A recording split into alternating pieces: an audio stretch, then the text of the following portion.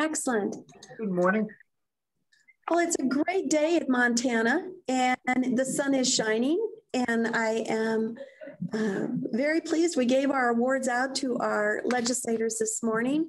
It was very heartfelt. 7 o'clock in the morning, they got up for those awards. So that was pleasing to me. And I'm just overwhelmed with the support that public education received this session. And I know that the interim is going to be very busy for them. We know that LFC is also going to be part of our discussions moving forward, and we'll invite them to as many education advocates as possible. We did invite the House and the Senate chair, full well knowing that House Bill 2 is being worked through in conference, and I do believe the House is on the floor. So with no further ado, we do have, as Sarah had shared, Mr. Taylor has got himself occupied right now with the legislative process. So Ken, let's just do a quick legislative overview, and please everyone join in. You know, we do everything we can, and I know we've got our fingers on a lot of balls that are in the air, but anything that you can share as we go through our legislative overview that we may have not gone into as much depth as you may want, or might have missed, please give that opportunity at this point. So Ken, please. So, you know, I think the past 2 weeks, and particularly for what's going on right now, has been a lot of effort to look at the ARPA funding and add contingencies for meeting maintenance of effort, maintenance of equity, and setting so that if anything happens, we're prepared for it in the legislation. So, for example, House Bill 2 today, there is an amendment that will do some coordination, and that's what, in that coordination, I was talking to Paul about it very early this morning, and we both kind of looked at it and said, is that right? And so he's off working with people because it may not be exactly right, and we may have to change things and all that kind of stuff.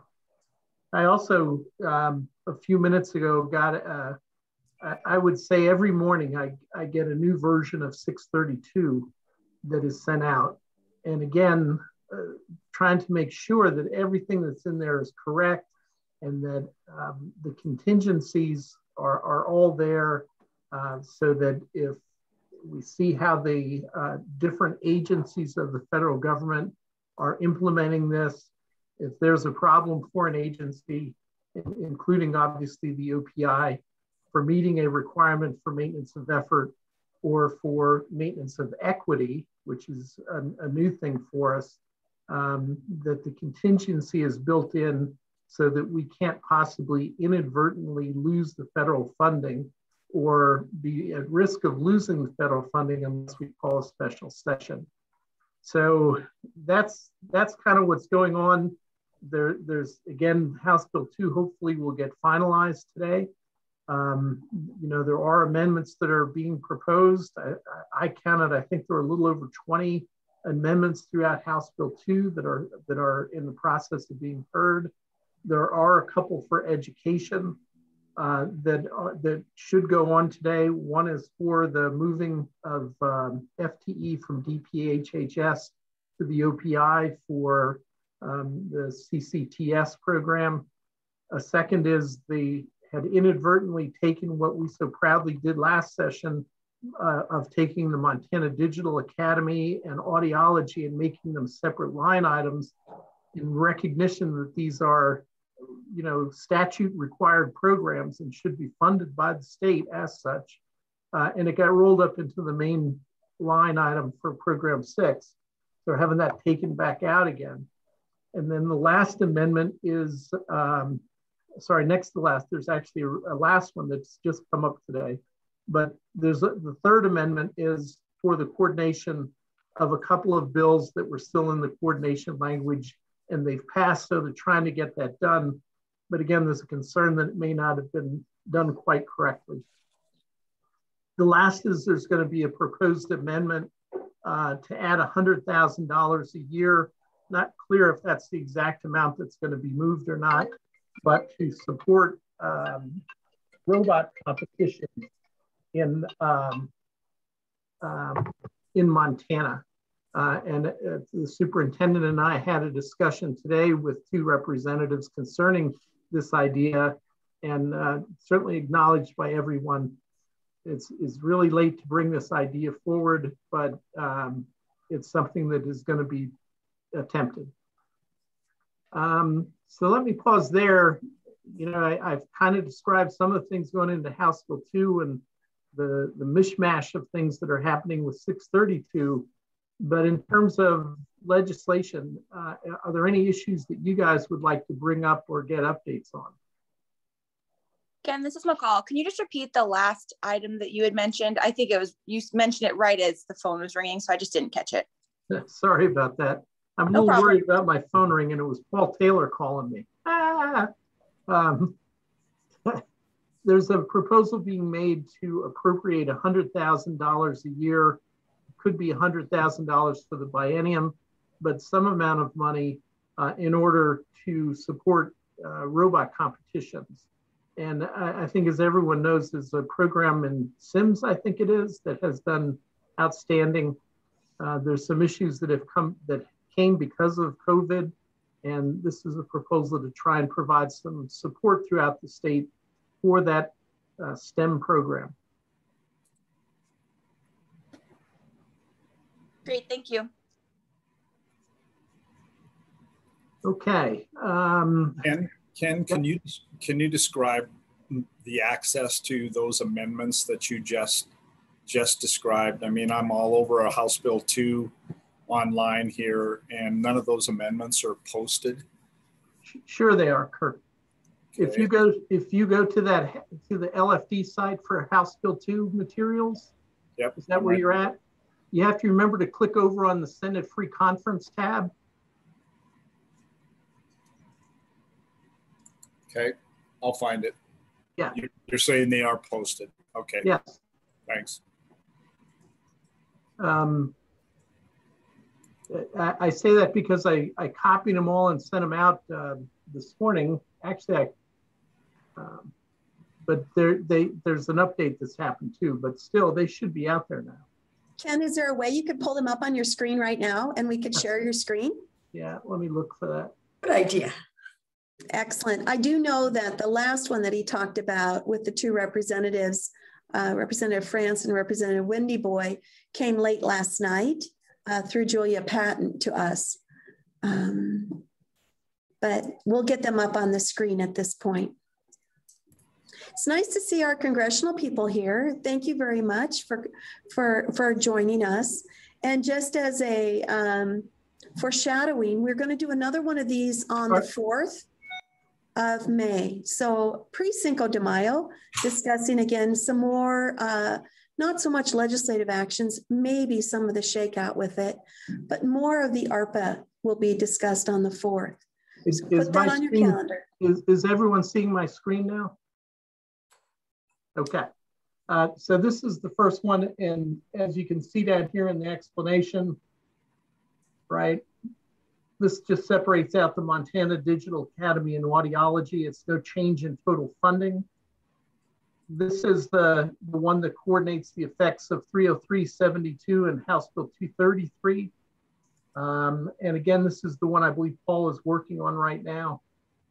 And the last one down here, this is actually not in the E section, but in the all section, because it affects both DPHHS and Office of Public Instruction. But you can see down here is what it basically does is for us, inserts Medicaid services school director, Medicaid services to schools technical support, and the funding for those two FTE. And I don't have in front of me the one from Representative Wendy Boy on the robot competition. But these are the three that are there, plus the one, like I said, that I mentioned. Thank you, Ken. I very much appreciate that, sharing that up on the screen. Sure. Then I also want to turn to this is in our write-up that we've sent out too, but just go through it real quick. on the ESSER stuff and working to try and get this all up onto our website and stuff as well.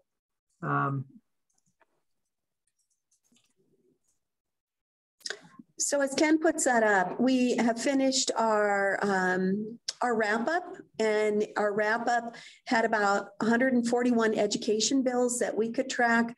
Some of those were post-secondary as well.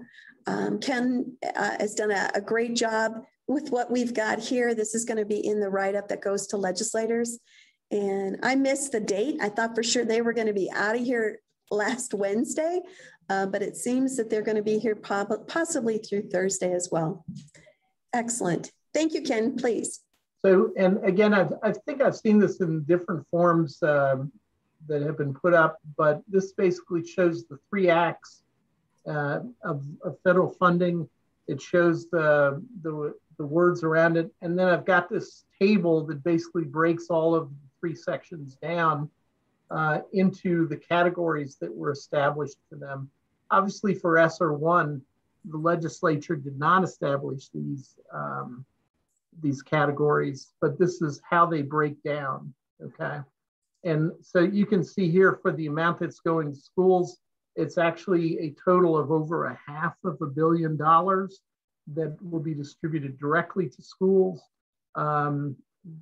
A lot of this money that's down here will also go to schools, like this second line of the, related services obviously is going to schools. Ken, could you scroll down, please? Sure. Thank you.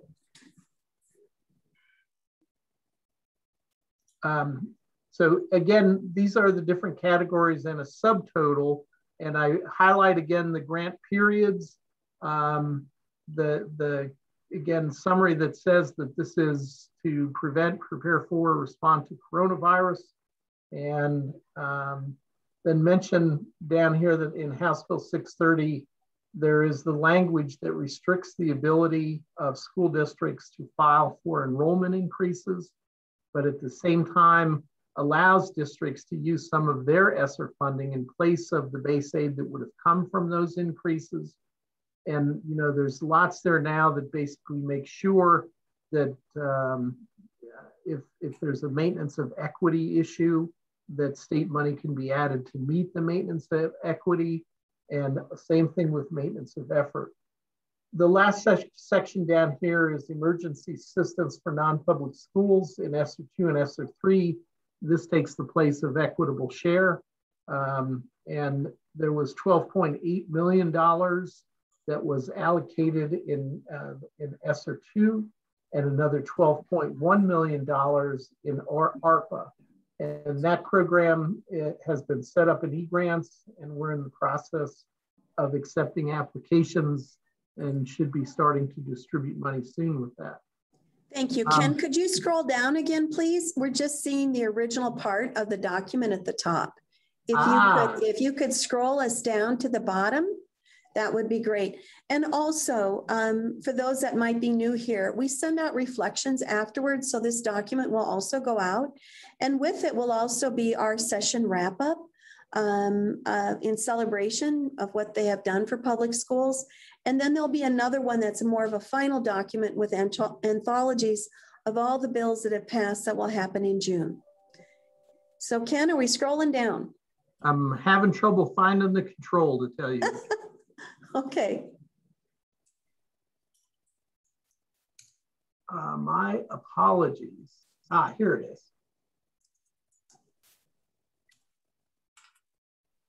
So are you seeing the screen? And there we go. Thank you. Let's take a look at the chart that you had that does annotate ESSER funding summary for Montana K-12 public schools. And I don't know if there's any questions on what we have done here through ESSER 1, 2, and 3. And then you can see the final at the bottom, which is $593 million in total. Thank you, Ken. Let's scroll down to the second page. Thank you.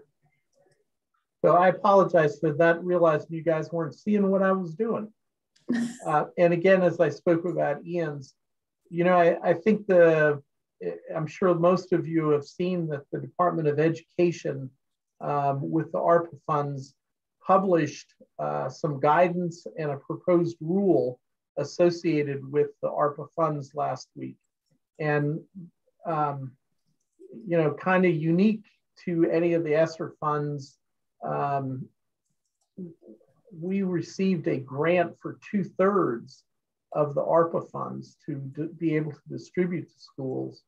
But the other third is contingent upon completing a state plan. And once we do that, we can do it. And that state plan is due by June 7th. And, you know, we have embarked on trying to do that. That's going to be a big effort. Should include input from stakeholders. And Julie Mergel, I believe, is the person who's going to do that for us. In addition, and again, I don't know if everyone has seen this, but there's a requirement that schools also create, every school district in Montana is supposed to create a plan and post it within 30 days of receiving any ARPA funds.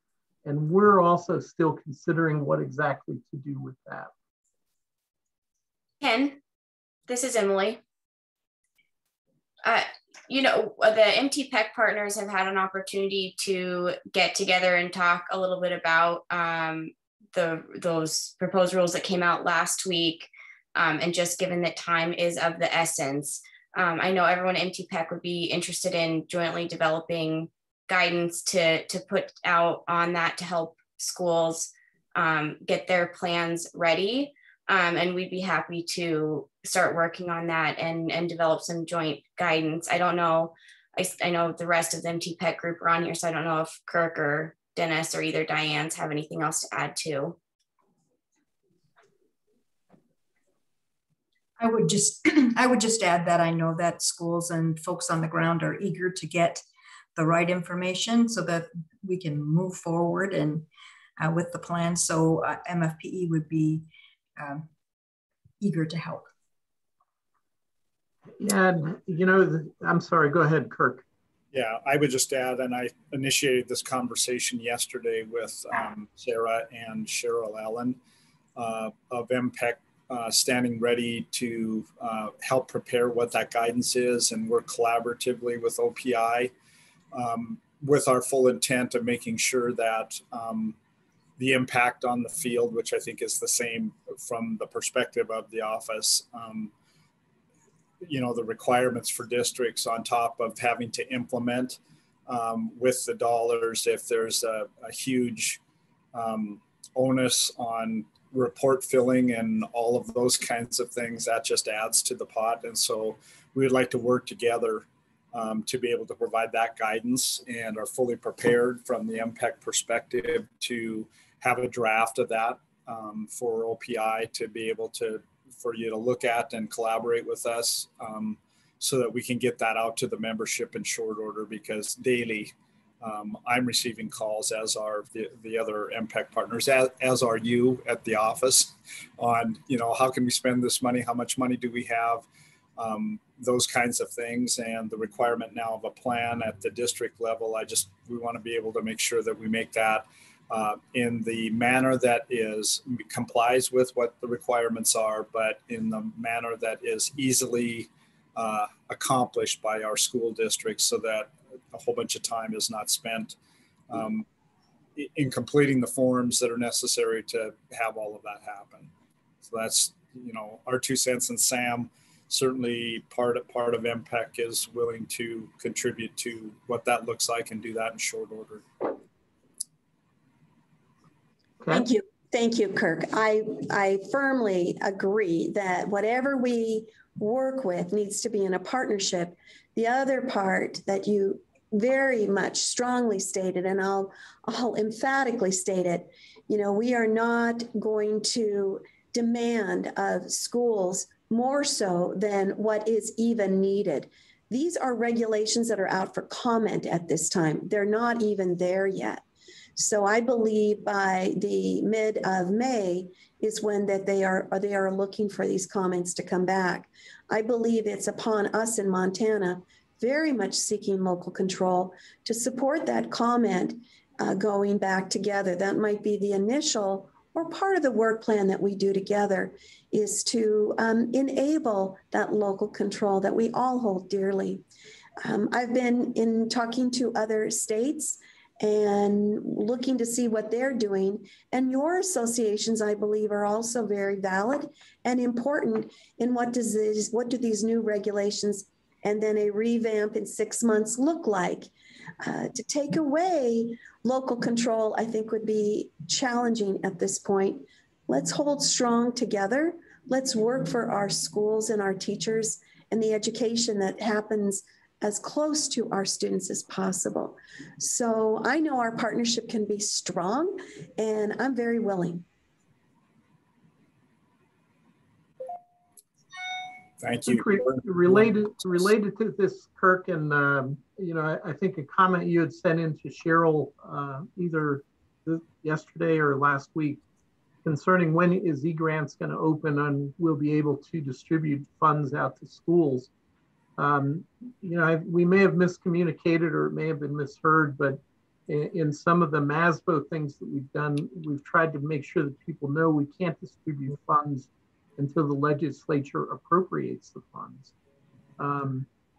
And so, but we expect that to happen, and by appropriate, we also need the governor to sign it or the 10 days to go by. But for the ESSER 2 section, that eGrants module is ready to open up. And we anticipate that'll be open next week.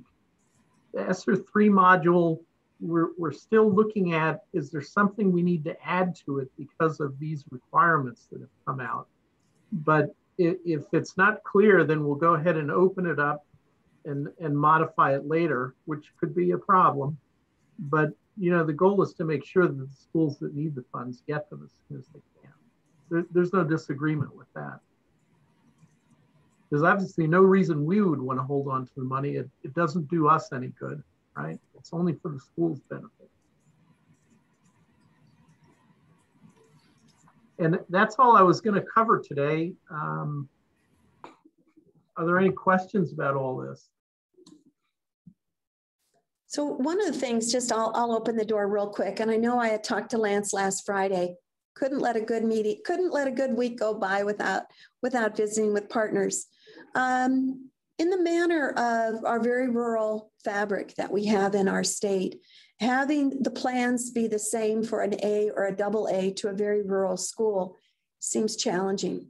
And I want to make sure that, and I know Dennis, if you're on, if you have an opportunity to share with us what flexibilities we might be able to ask for with regulation or out to rule for any kind of conditions for a waiver for any end size of a school, so that, you know, we look at equity within this whole issue. We make sure that the masters of the legislature with LFC understand what we're doing, but also understand that we are a very rural state. So Dennis, any thoughts on having a one size fits all, or should we have different types of plans for schools? Any thoughts that you might have with that rural nature? First of all, Superintendent, I really appreciate you just initiating the conversation around this. I've long thought that we should try and stop doing a one size fits all because we know that it doesn't. And I'm convinced that it probably creates more burden, not only in your office and in the agency, but we also know in the field. You know, off the top of my head, I'm thinking that your suggestion about is there an N size, or is there some criteria that we could possibly use or could possibly be used to define a size of a very small school district? I mean, we know that there's 90-some one-teacher schools still in the state, and I can't remember the number off the top of my head, but schools with enrollment less than 50, that's at least a K-8. We just know how small they are. I mean, I certainly would be supportive of trying to do that type of a thing. I know that it would be important to find some type of a balance of you know, what's expected of Billings and what's expected of Bynum. I mean, Billings has the capacity to do things, and yet Bynum shouldn't probably get a get out of jail free card and just say, well, we want to spend some money. So, you know, I those are kind of my initial thoughts. You know, maybe even more than just 2 levels, possibly. But I really appreciate you entertaining this notion. I thank you a lot for that. I believe it's who we support at this point. But I agree, you know, the strings that a AA district gets or the strings that a very rural school gets, there needs to be some equity. And I love the word balance that you put on, Dennis. So we need to visit some more. And Ken, you had said we're completed. I see Mr. Taylor is here. Anything you wanted to add more about legislative discussion, Mr. Taylor? I admit guilt. I was here late because I was mopping up some legislative amendments that are going on. No, I don't really have anything more to add at this time other than the insane complexity of how this session is ending up. I wrote a summary yesterday of 6:30, and I assume maybe that's a bad thing to do, that Ken went over that. But if you had any questions associated with it, I'd be happy to attempt to give you an answer. I guess the other thing that we're working on with the school finance division, and then a little bit with MASBO, and we could bring you all in, is we're attempting to modify the Montana State Chart of Accounts so that it has the appropriate coding associated with all the ESSER 1, 2, and 3 types, so that clerks and business managers can perform their duties and keep it all straight the best we can. There's a few things in there that are sort of like a little bit tedious, and we don't want to over complexify, if that's a word, this process for the people across the state. But with that, I have nothing more to add unless you have questions for me. Thank you, Mr. Taylor. Any questions of Paul? Paul, this is Diane Fladmo. I wouldn't mind hearing a little bit about the 6:30 amendments and where we are in those as of now. I don't think there's any 6:30 amendments. Actually, didn't 6:30 go to enrolling? I think it's passed. So I'm probably talking House Bill 2. My apologies. Whatever you were working on, what was that? Oh, you want to know all the secrets? No, there's no secrets. Let's see. So this morning, the talk was apparently there's amendments on HB 303. And you can see those. They're actually up on the website. What it does is it takes that Class 8 reduction from 100,000 to 300,000, with the effect that when it goes into play, taxable values will modify for school districts beginning. Geez, we just worked this all out. August of, not this upcoming August, but the next August. So those taxable value modifications would change mills for districts. As a result, the multiplier, because it went to 300,000, the multiplier for GTB is an increase of 4% rather than the original 2%. So what they did, or what I believe the plan is, and I'm not in charge of any of this, so don't take this as gospel truth. It sounds to me like the intent is to modify this funding for 303 out of HB2, and I believe that's happening currently. They're going to combine the effects of 303 with HB 663, which was a multiplier increase of moves it up to 250%, and then we'll tack on the additional 4%. And then there's a little bit of money from the marijuana tax that would go into the state general fund that would increase the multiplier in 2024 and beyond. And so we had to do a little finagling because they're not directly additive. The one bill modifies taxable value, whereas the other one didn't. And so we needed to see the combined effects. And so if you wanted to know what I was up to, that's what I was up to. Thank you. Appreciate that. Thank you, Paul. Any questions of Ken or Paul, or anyone would like to add anything more? We are going to have another one, and we're going to invite superintendents, clerks, as much as our county soups on the 4th, which is next Tuesday.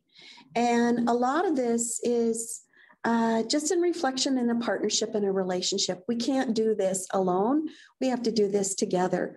So I apologize for possibly more meetings as we're having graduations across our state, and everyone is so very busy, and we're getting ready for fiscal end, and the legislature, yay, is leaving, but we know they're going to be coming back. Paul, I like the grin. So with that, reflections will be sent out. We are going to be presenting at the Board of Public Ed, McCall, and I know that Ken is going to give more of an update with ESSER and where we're all with the ARPA dollars. So if no one has anything else to say or to add, I want to say thank you. And I appreciate our relationships together, because we're all in this for our kids. Thank you. Thank you. Thank you. Bye-bye.